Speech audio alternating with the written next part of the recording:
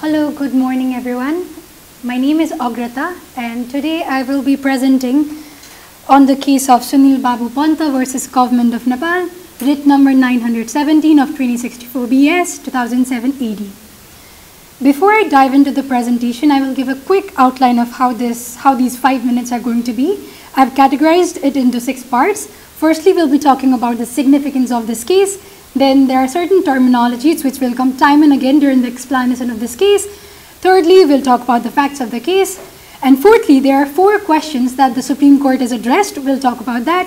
Then after, we'll talk about the ratio of the case. And finally, we'll talk about the impact of the case. Before we start, I'll give a brief one-liner of what this case is about.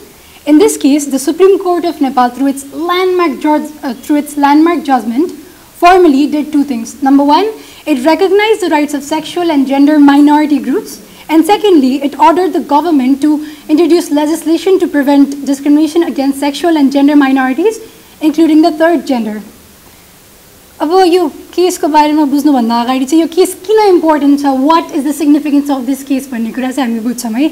So this case, this is the first judgment which recognized LGBTI community को rights हरु है.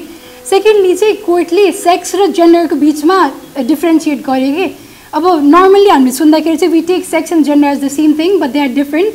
यो जजमेन्टमा पनि त्यो address गरेको छ. Also it is recognized about gender fluidity.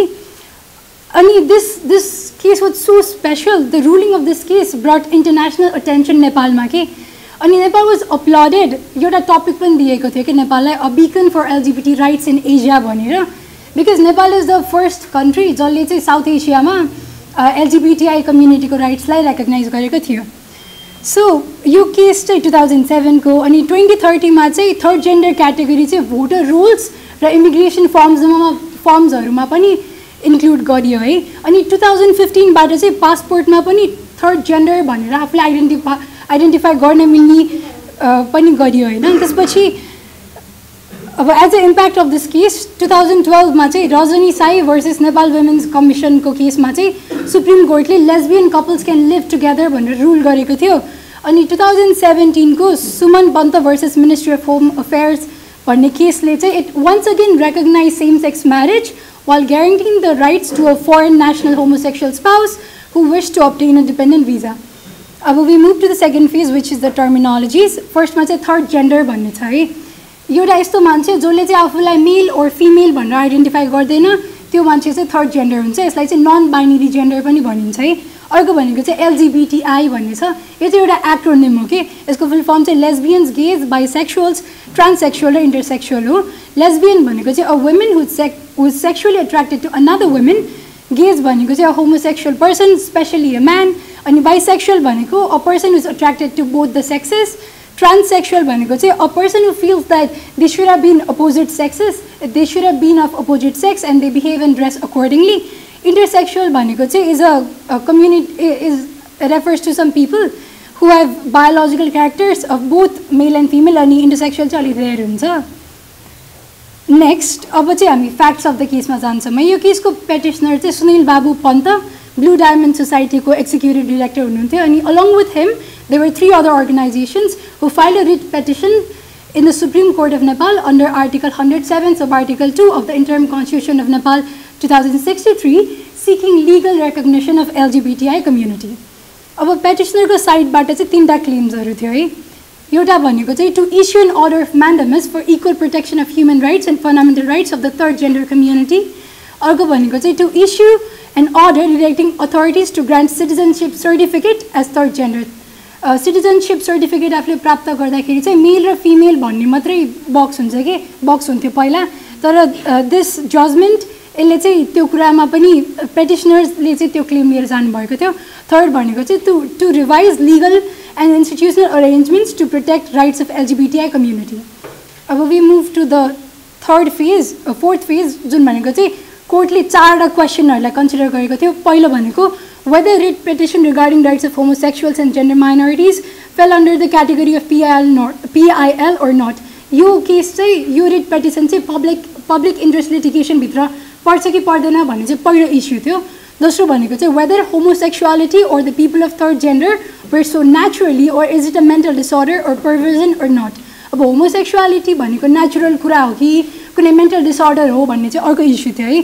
Third भनेको चाहिँ whether the state had acted in a discriminatory manner with respect to पेटिसनर्स or not. त्यो पेटिसनर्सहरूलाई चाहिँ स्टेटले just because they where of they belong to the LGBTI community उनीहरूलाई discriminate गरेको थियो कि थिएन भन्ने चाहिँ थर्ड इस्यु थियो। अनि फोर्थ भनेको चाहिँ whether the orders shot by the पेटिसनर्स should be issued or not. अब पेटिसनरहरूको जुन माग थियो नि यो अर्डर इस्यु गर्नुपर्छ भने त्यो गर्ने कि नगर्ने यो चारवटा इस्यु थियो, चारवटा क्वेसन्स। अब फर्स्टमा चाहिँ कोर्टले यो रिट पेटिसन चाहिँ पिआइएलको क्याटेगोरीभित्र पर्छ भनेर भन्यो। किन भन्दाखेरि it concern the matter of social justice के स्टेटको एउटा कन्स्टिट्युसनल ड्युटी एउटा रेस्पोन्सिबिलिटी हुन्छ कि सोसियली ब्याकवर्डेड र माइनोरिटी ग्रुपको मान्छेहरूको राइट्सहरूलाई चाहिँ उनीहरूलाई प्रोटेक्ट अनि प्रमोट गर्ने चाहिँ स्टेट एज अ रेस्पोन्सिबिलिटी। त्यो भएर चाहिँ यो पिआइएलमा पऱ्यो होइन। First question is solve.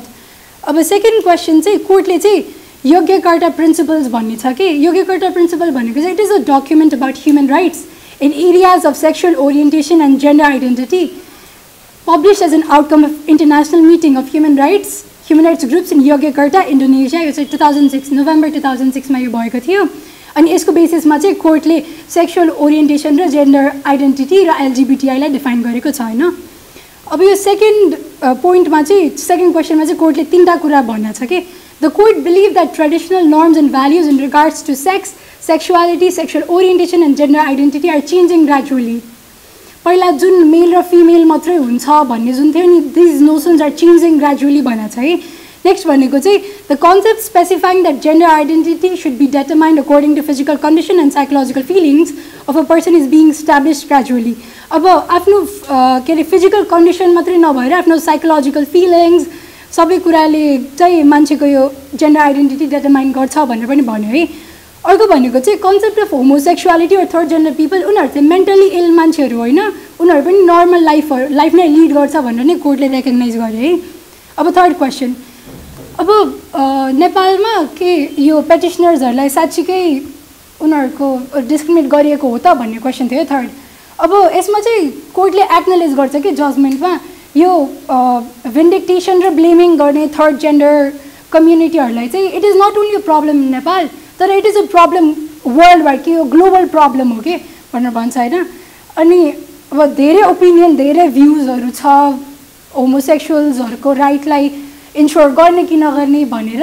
अब हामी एक्जाम्पल लिउँ मुस्लिम कन्ट्रिजहरूको। अब उनीहरूले चाहिँ होमोसेक्सुअल राइट्सलाई रेकगनाइज गर्दैन। वाइ?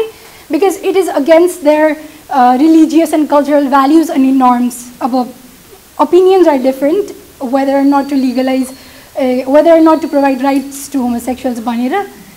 अब यसमा चाहिँ अब देयर आर टु थिङ्स जुन चाहिँ कोर्टले एकदम राम्रो गराएको छ कि एउटा भनेको छ एउटा चाहिँ के भनेको छ भन्दाखेरि the sexual preference and choice of every individual may not be unnatural.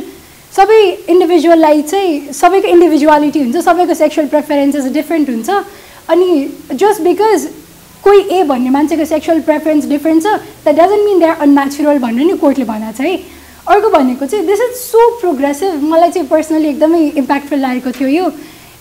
अब this is the appropriate time to think about डिक्रिमिनलाइजिङ and डिस्टिग्मेटाइजिङ the same sex marriage by अमेन्डिङ the definition of unnatural कोएसन भनेर पनि कोर्टले भनेको छ है। अब will take to case lodge foreign case लजहरू। युएसको supreme कोर्टले चाहिँ Lawrence at all versus Texas 2003 को case हो यो। यसमा चाहिँ the supreme court had declared a law unconstitutional which considered an act of sexual relation between consenting adults of same sex a crime. यो भएन। अब सेकेन्डमा there is another case Goodwin versus the United kingdom and I versus the United kingdom 2002 को and this case it explicitly recognise the rights of third gender individuals in the United kingdom. Okay now we move to the findings of the case है। अब कोर्टले के point out गर्छ भन्दाखेरि central bureau of statistics 2005 को data अनुसार चाहिँ नेपालमा धेरै रिलिजियस ग्रुप्सहरू छ होइन जस्तै हिन्दू बुद्धिस्ट मुस्लिम किराँत जैन क्रिस्चियन सिख यो सबै छ होइन। अनि गभर्मेन्ट अफ नेपालकै डेटा अनुसार 102वटा डिफ्रेन्ट रेसेस र कास्टहरू छ। Now no one will discriminate between A who is a Buddhist अनि be who is a Muslim just because A is a Buddhist and be is a मुस्लिम के त्यही भएर similar is the thing A is a female अनि be is a lesbian भने ए र बीको बिचमा पनि त्यो डिस्क्रिमिनेसन गर्नु हुँदैन भनेर भने चाहिँ द्याट इज वान थिङ। अब अर्को चाहिँ ICCPR international covenant on civil and political राइट्सको article 26 ले पनि राइट टु इक्वालिटीको कुरा गरेको छ। अनि 2063 को अन्तरिम संविधानको आर्टिकल 13 मा पनि राइट टु इक्वालिटीको कुरा गरिएको छ। अनि अर्को इन्ट्रेस्टिङ कुरा चाहिँ के पोइन्ट आउट गरिएको छ जजमेन्टमा भन्दाखेरि ICCPR को आर्टिकल 26 अनि वर्ल्डको अरू कन्स्टिट्युसनहरुमा चाहिँ gender neutral term sex use गरेको छ भने हाम्रो अन्तरिम संविधानमा चाहिँ जहाँ पनि मेन र वुमेन भनेर युज गरेको छ कि अब नन बाइनरी मान्छे त त्यो मेन र वुमेनमा त फिट हुने भएन, अनि यसमा पनि चेन्जेस ल्याउनु पर्छ भनेर कोर्टले बोलेको थियो है। तर वी डन अ प्रोग्रेस। 72 को संविधानमा चाहिँ जेन्डर न्युट्रल टर्म चाहिँ जहाँसुकै हामीले हेर्यौँ भने सिटिजन्स र पर्सन्स भन्ने देख्न सकिन्छ। It's a progress. अब अर्को इन्ट्रेस्टिङ कुरा चाहिँ south Africa is the first country जसले चाहिँ non discrimination it is believe that south Africa is the first country that has इन्कर्पोरेटेड the provision of non discrimination on the ground of sexual orientation. यो चाहिँ 1997 मै गरिएको थियो है। Similarly 𝗕 भन्ने एउटा इन्टरनेसनल ह्युमन राइट्स इन्स्ट्रुमेन्ट छ, convention on elimination of all firms of discrimination against women. यसको आर्टिकल 5 ले पनि it is called for the modification of all types of prejudiced and customary social practices जसले चाहिँ मान्छेलाई Superior र inferior feel गराउँछ on the basis on the sexual ground हैन। The court has explicitly ruled that it is not appropriate to have such discriminatory constitutional and legal provisions that restricts people having third gender identity enjoying their fundamental rights। कोर्टले यो पनि बोलेको छ। अब कोर्टको दुई तीनटा रुलिङहरु के गरेको छ भन्ने चाहिँ we'll talk about that। एउटा स्टेटको responsibility हुन्छ to create an appropriate environment and make legal provisions for the enjoyment of fundamental as well as human rights to their citizens हैन। अब मेन र वुमेनले मात्रै त्यो राइट्सहरु इन्जोय गर्न पाउने, थर्ड जेन्डर पिपल और जेन्डर माइनोरिटिजहरुले चाहिँ त्यो राइट्सहरु इन्जोय गर्न नपाउने, such provisions should not be there in the constitution भनेर पनि गरेको छ। अनि अर्को कुरा पनि गरेको छ कोर्टले। सो त्यतिखेर त कन्स्टिट्युएन्ट असेम्ब्ली थियो नि त, उसले कन्स्टिट्युसन ड्राफ्ट गरिरहेको थियो। So in this case the court further ordered that the new constitution adopted by the constituent assembly should guarantee non-discrimination on the ground of gender identity and sexual orientation है। Now it is the most important part। हामी चाहिँ यो केसको रेशियोको बारेमा कुरा गर्छौँ। Mainly there were three things। पहिलो भनेको चाहिँ all the laws discriminating against individuals on the basis of gender and sexual orientation should be scrapped by the government हैन। यस्तो हाम्रो देशमा यस्तो कुनै कानुन छ जसले चाहिँ मान्छेलाई आफ्नो जेन्डर र सेक्सुअल ओरिएन्टेसनको बारेमा डिस्क्रिमिनेट गर्छ भने त्यस्तो लजहरुलाई चाहिँ सुरुबाटै हटाउनु पर्छ भनेर एउटा भयो हैन।